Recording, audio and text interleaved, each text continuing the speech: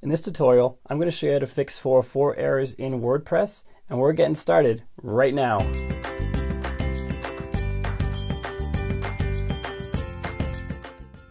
Hey, what's up guys? Welcome back to another video. It's Bjorn from WP Learning Lab, where we are all about WordPress. And if you want to get better at WordPress, make sure you stick around and hit the bell icon or the thumbs up or both while you're at it. And with that out of the way, let's head into the screen capture. Two ways to deal with 404s. One is to have them automatically redirected when they're discovered on your page using a plugin, and the other is doing them manually after they've been found using a 301 redirect in an htaccess file. So for the plugin version, let's go to plugins and then add new, and then search simply for 404. And either of these top two plugins, I've made a tutorial for both of them, I believe. Links in the description down below. These will detect 404s, and when they happen, they will automatically redirect those 404s to a page you specify, usually your home page.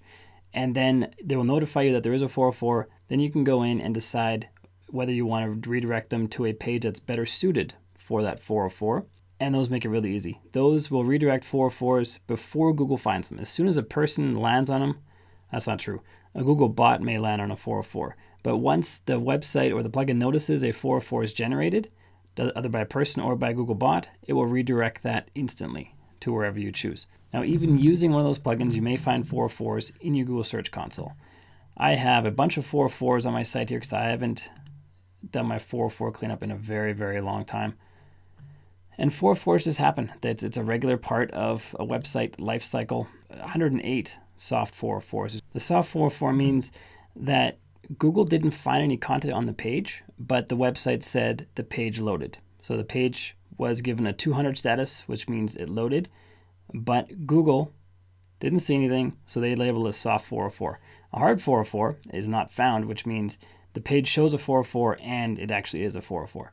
So if we go through these, there's a whole bunch I could clean up here, which I should, but this one that sticks out right here, terms of use.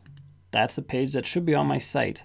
If I click on this link, it should take me to the terms of use page. However, it is a 404. And if I scroll down, I see my new page is called terms of service. So that could be where the error is. Yes, so terms of service is the page. Terms of use is the old one. Generating a 404, we click on linked from. We can see it's linked from a lot of different places. So how do we fix this? Well, the best way, I think, is an htaccess. You don't need an extra plugin for this. You just need an FTP client or access your site through the file manager, whichever you're more comfortable with. I'm going to use FTP in this case. I'm going to open my htaccess file in Sublime Text. I'm going to go right down to the bottom, add some white space so you guys can see what's going on here. And I'm going to type in redirect 301 space. We take the slug of the page that can't be found and we put it into the 404 terms of use like this, and then we get the URL of the page we want to redirect to, which in this case is terms of service. So we copy that, paste it in here, get rid of the extra white space down below if you have any, because that can cause problems. I just used it so you could see the code better. Now if I click on, I save the file, upload complete. If I click on this now, it should redirect me. Here's terms of use trying to load, and it's now redirected to terms of service. And that's how we do a 301 redirect to fix a 404 error.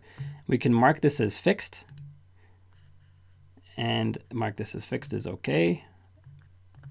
And now we have that 404 taken care of. And you can go through all of your 404s and fix them the exact same way.